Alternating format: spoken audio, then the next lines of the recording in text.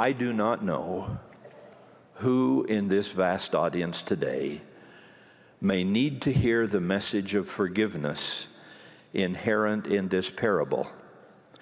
But however late you think you are, however many chances you think you've missed, however many mistakes you feel you've made, or talents you think you don't have, or distance from home and family and God you feel you have traveled, I testify that you have not traveled beyond the reach of divine love.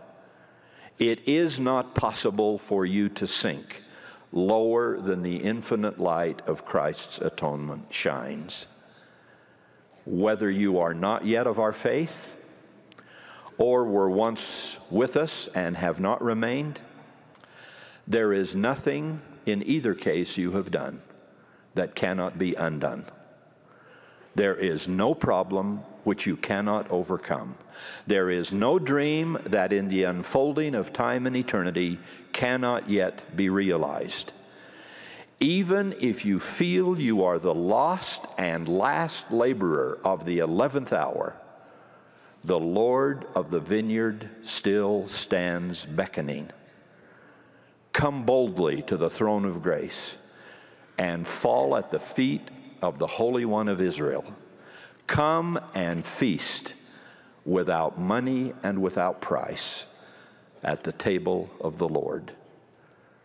My beloved brothers and sisters, to those of you who've been blessed by the gospel for many years because you were fortunate enough to find it early, and to those of you who've come to the gospel by stages and phases later, and finally, to those of you, member or not yet member, who may still be hanging back, to each of you, one and all, I testify of the renewing power of God's love and the miracle of His grace.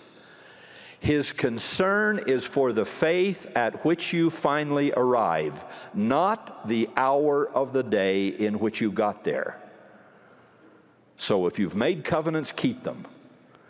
If you haven't made them, make them. If you've made them and broken them, repent and repair them. It is never too late, so long as the master of the vineyard says there is time.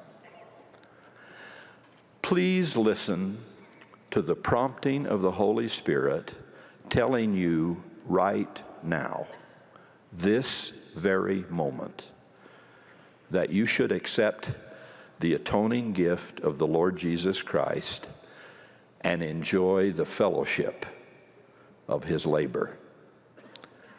Don't delay. It's getting late.